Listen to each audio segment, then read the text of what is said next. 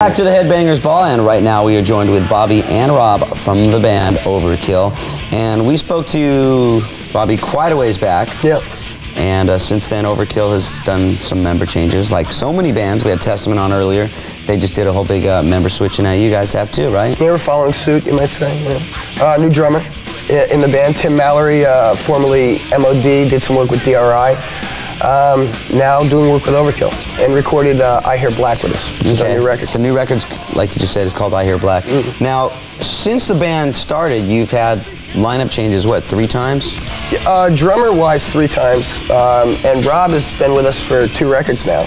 Actually, Rob's been with us since the beginning, but played on 2 records. Right, now with the lineup change, do you notice a big difference between the band, the way you guys were the first record, for instance? Well, yeah, there's definitely a difference because there's new heads writing the material. You know, you put 5 guys in a room and they're different guys, you're going to get different input.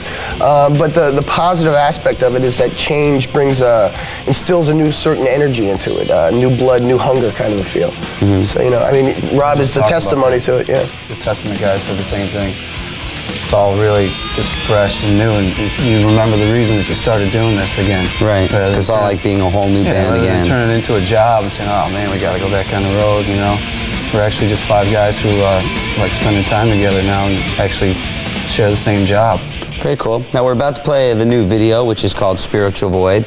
And was this like filmed in some underground tunnel or Subterranean, something? about 5 miles from here or less. We're under Central Park. Under the reservoir, yeah. Nice. So we're kind of like Con Ed guys for a day down there, you know.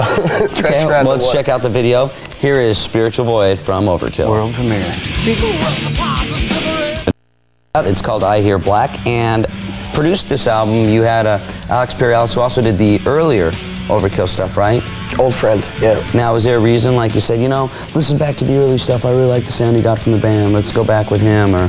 He said he'd do it for free. That's the bottom line. It had nothing to do with sound or production value. It's the price now, right? Definitely. No, like I said, old friend, you know, as we were talking about lineups too before, we like working with people we like.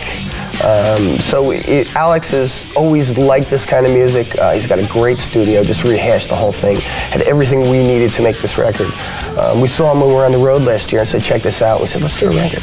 So besides that, it's good to be able to sit down and have a beer with somebody and enjoy their company prior than... Because you guys are locked in a room. I mean, how long did it take you to do this record?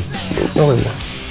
45 days, maybe? Yeah. That's actually, compared to some bands, that's not a very long time, though. We pump them right out. Right. Kind of like an Irish Catholic family. This music was the type of music that seemed like it was a kind of thing to get back together with friends and sort of, you know, have a beer over rather than grinding it out, you know, for 40 days and just getting reacquainted with a new guy or whatever. It just seemed like a friendship sort of vibe. Cool. Now tell me real quick about tour plans. You guys are out on the road promoting the I Hear Black record? Yeah, as we speak, just finished with a show in New York.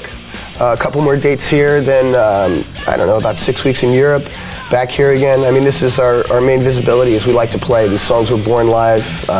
We make them happen live. It's not the record as much for us as it is getting out there and doing it on the stage. Very cool. Yeah. Well, the new record, once again, is called I Hear Black. Go and check it out. Thanks again for stopping by. Thanks. When we come back, we're going to have AC/DC, Living Color, and a Friend at Large segment when the Headbangers Ball continues, so stay tuned. Nobody's seen this for 100 years.